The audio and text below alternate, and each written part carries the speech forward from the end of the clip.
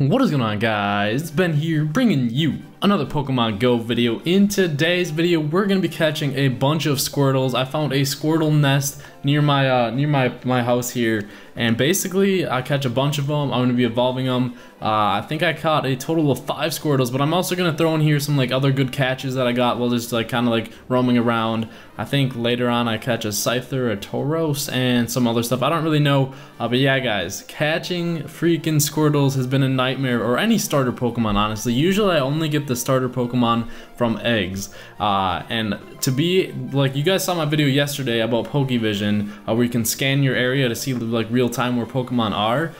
So if you haven't checked that video out, do that. It helps you find any type of Pokemon that are actually in your area. But that's how I found out about this Squirtle spawner, because I checked this park that's like a couple miles away from my house, and literally there was one Squirtle there, so I drove there, got it. And then I checked the park again, like at a later time, like, I don't know, I'd say an hour later, and the Squirtle was there once again in the same spot. So you'll see me at this spot a few times catching Squirtles at different times and whatnot. You can even see like the different CPs of the Squirtles and whatnot, and all the other stuff. I'm getting a Skype call here while I was in the middle of catching a Tauros, so I was pretty mad, but yeah, like basically using Pokevision to help me find like a spawner for Squirtles. So now every so often, if I drive by the area, I'll check it, or ever like whenever I'm playing Pokemon, I'll just like go check Pokevision, check see if there's a Squirtles up there, and if there is, I'll drive there, catch it, because I have a literally, guys, in Green Bay, if you guys live in California or anywhere near like a big city like New York Central Park, let's say California near Santa Monica Pier, you guys are extremely lucky for Pokemon Go, because they spawn like good Pokemon all the time. Like Electabuzzes, I'll check on there, like Electabuzzes are there.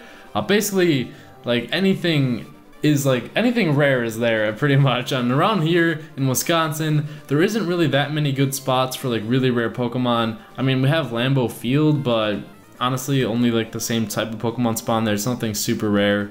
If I see like rare Pokemon, it's just like an off chance that it happened to spawn there. Like yesterday, I was there was a Lickitung on my radar, and I was searching for so long, and I was about to get it, and then like as soon as I was about to get it, it disappeared. I was like, I don't know, a little while away. But yeah guys, I think this is the second Squirtle I'm about to catch here. You can see I'm roaming around and it pops up there, same spot as the park.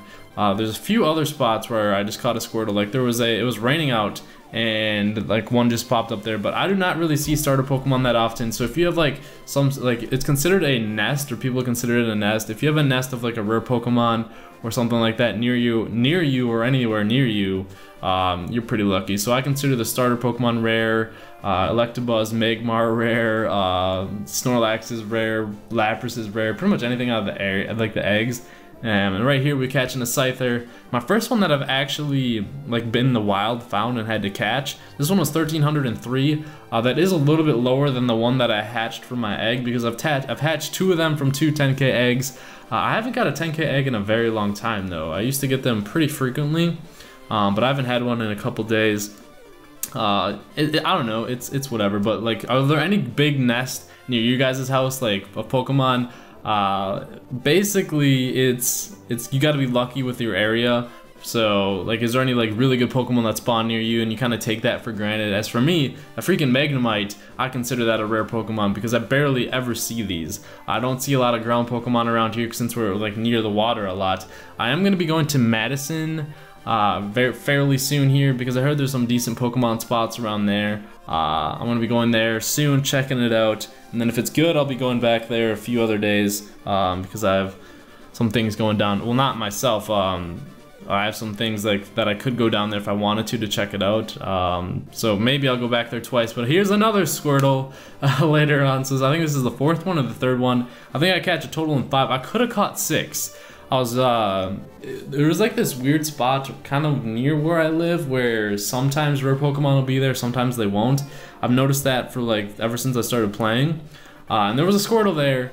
And this is why I use Ultra Balls and Raspberries usually on Squirtles now, or any like rare Pokemon, because like if it's like a rare Pokemon that, or any Pokemon that I don't see often, I don't want to risk the chance of it escaping.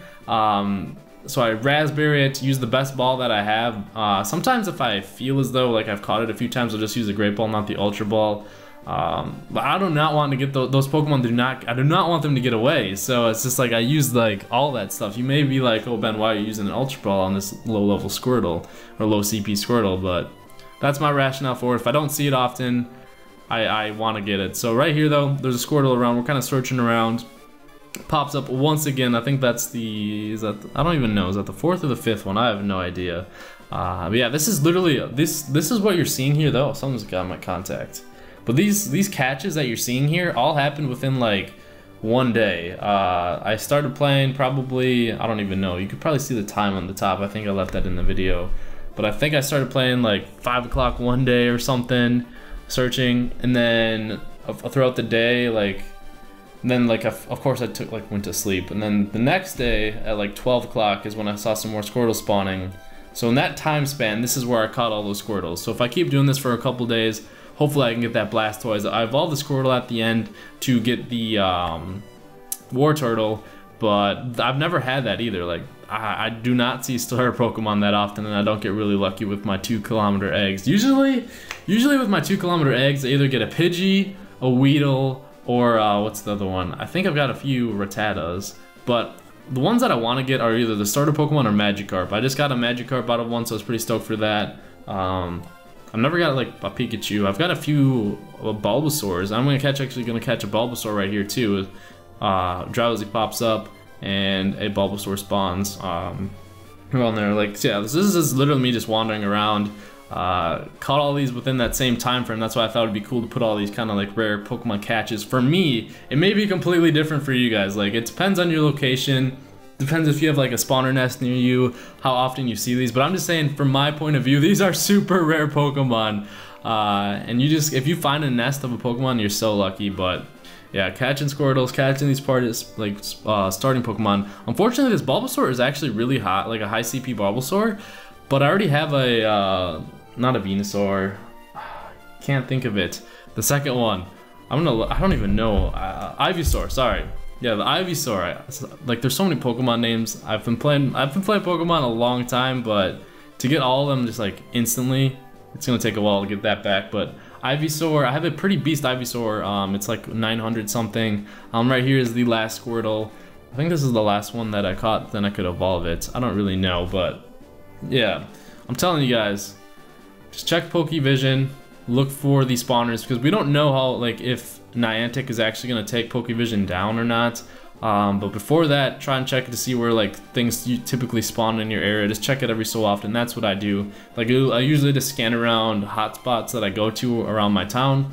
If there's some Pokemon that I see like spawn there a lot, that's usually when I would go there. You can see all the catches that I'm getting within like just a day. Just because I found one Squirtle nest, caught like 5 or 6. I don't even remember. In the title it'll say, but yeah, right here I have the lucky egg on. You can see the Bulbasaur and all that. Some of my rare Pokemon and whatnot. My Ivysaur is 950. The Laprases, someone asked me how I got my Laprases. I got one from an egg in Target. Every time I go to like Target or Walmart, I'm not gonna lie, I always see good Pokemon, so I'm gonna go there more often. But right here, my Squirtle isn't a super high level, but I don't know. I feel as though like I could level it up if I wanted to.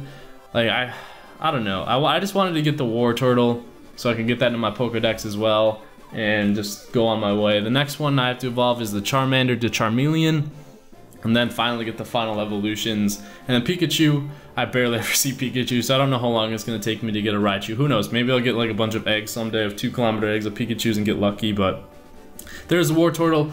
Hope you guys enjoyed the video. Make sure you did, and don't subscribe for more Pokemon Go videos not already. Hope you have a wonderful day or night, and let me know if there's any nests around where you guys live. Peace out, guys.